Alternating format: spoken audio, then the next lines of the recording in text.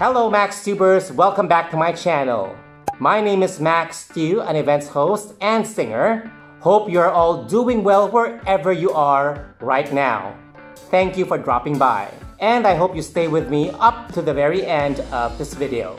Before anything else, please follow me on Instagram at max_tube. And don't forget to hit subscribe, the notification bell, watch and comment on my videos to get a chance to win prizes. For the full mechanics, kindly check out the link above.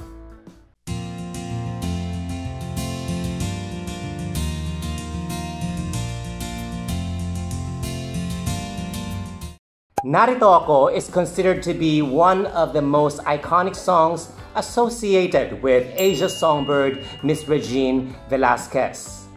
But I actually read somewhere that this song wasn't originally made for her, yet she was the one who popularized it. So think I Will Always Love You of Whitney Houston, which was originally made by and for country singer Dolly Parton. So it would be interesting to listen to this version of Narito Ako by Popstar royalty Miss Sarah Geronimo. What will be her take on this iconic song? Let's get right to the video.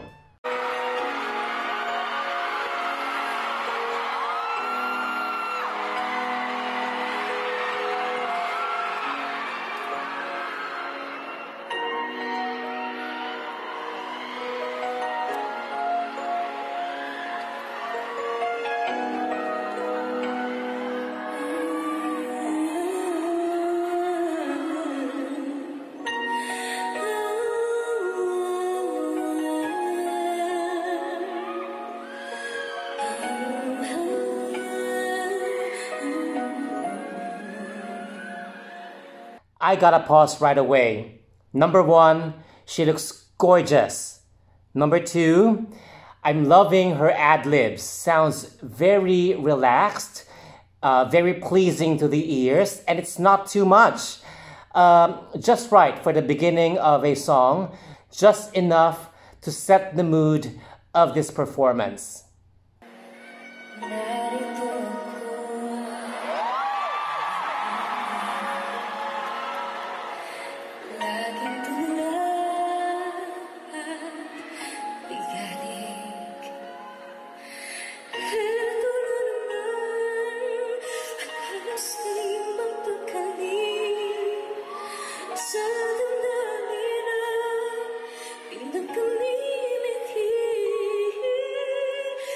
Her low notes are great, her head voice is equally delightful, and I kind of like the breathiness in between her lines, creating a very dramatic effect. It's a nice start. Let's move forward.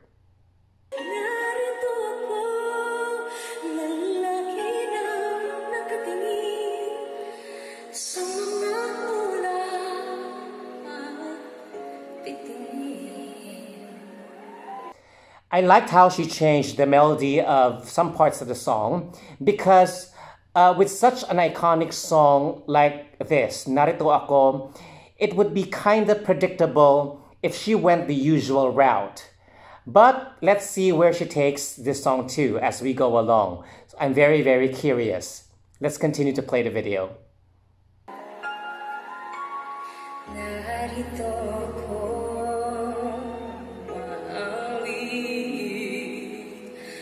Did you just hear her vocal fry? Just gorgeous. Narito ako, umaawit. We normally use it to emphasize an emotion, and she definitely succeeded in doing so.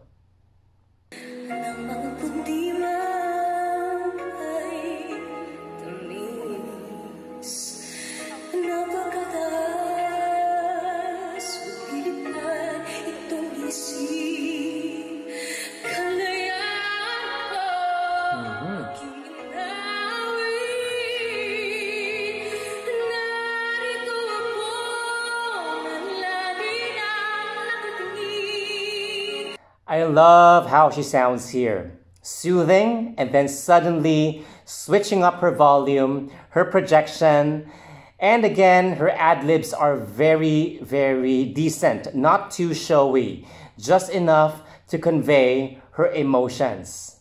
Moving on.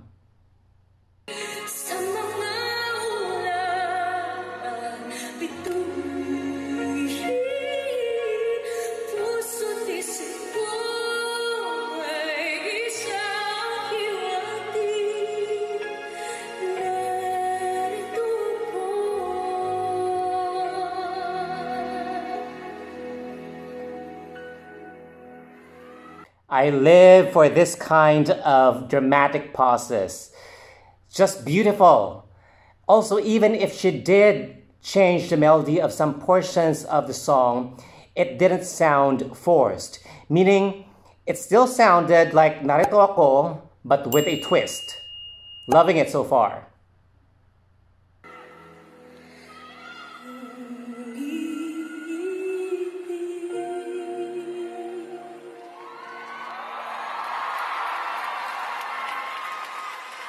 Wow, look at her gorgeous curves. Very sexy, yet still exuding a lot of elegance and class. And that gown from the waist up suits her very, very well. I just hope that they give us a whole body shot somewhere in the video so we could see the entire ensemble. Let's move on.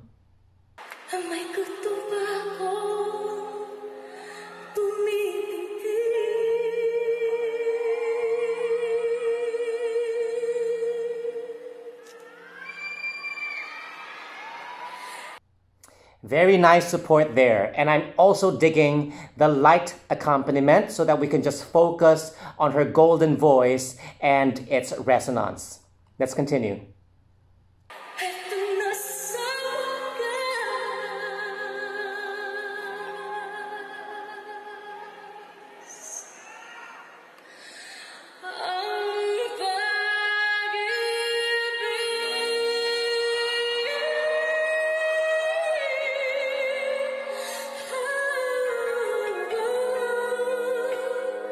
Again, a very dramatic moment there. And as usual, very nice control and support. Flawless shift from chest to head voice. Impeccable. Let's continue to watch this.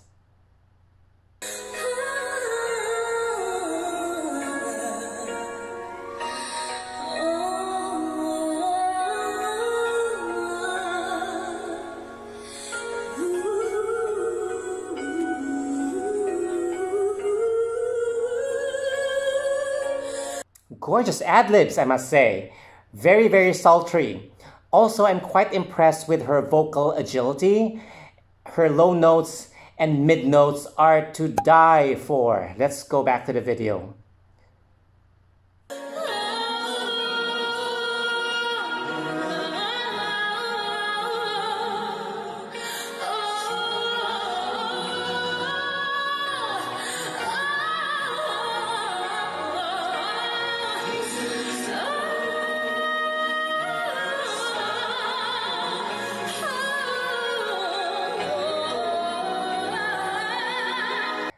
I wasn't expecting her to put in that much emotions in her ad-libs. And I like it. She is doing a marvelous job because oftentimes when people do ad-libs, it seems like they just want to show off. And sometimes they're not even needed. But in her case, she used it to her advantage. Her belts sound very, very good. And again, she is amazing when she flips back and forth from chest to head, head to chest. Very smooth transitions. It takes a lot of control to be able to pull that off in a very clean manner, to be able to preserve the integrity of both tones. And I'm kind of hearing some Beyonce in there, which is interesting.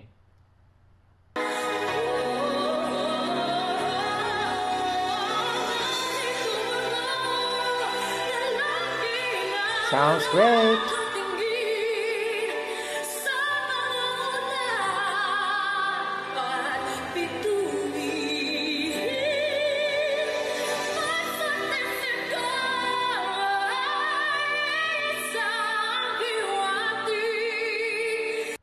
Quite a lot of E5s there, and I must say, she pulled them off rather nicely.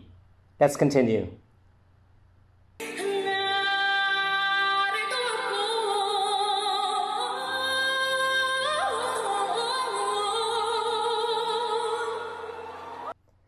It just occurred to me now that all this time she was sitting while singing. She's sitting down while singing.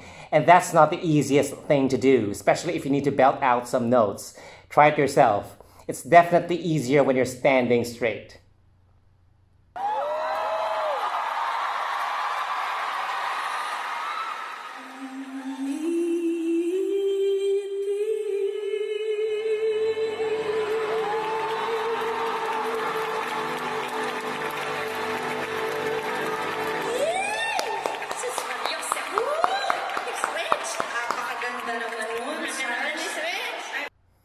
Incredible!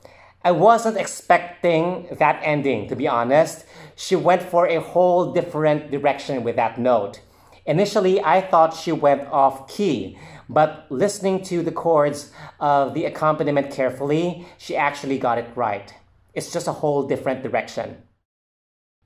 I like this version. I'm not used to it, because I've heard the original version so many times, and most often than not, when people do a cover of this song, they try to imitate Regine's style. Sometimes they get it right, oftentimes they don't.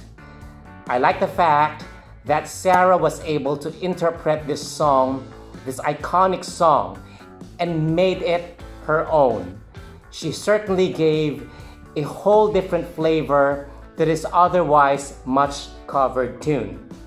She was able to make it sound unpredictable, which from an artist's point of view, I can appreciate very much. If you ask my humble opinion, I would say that this is a brilliant rendition. It's different, it's unexpected, and it's heartfelt. But tell me down in the comment section if you like this version of Narito Ako or not. But remember, please keep your comments respectful. We can choose to agree or disagree with one another, but at the same time, let us respect each other's points of view. With that, thank you all for watching, and please don't forget to hit subscribe, the notification bell, watch and comment on my videos here in MaxTiube. Stay safe, healthy, and happy, everyone.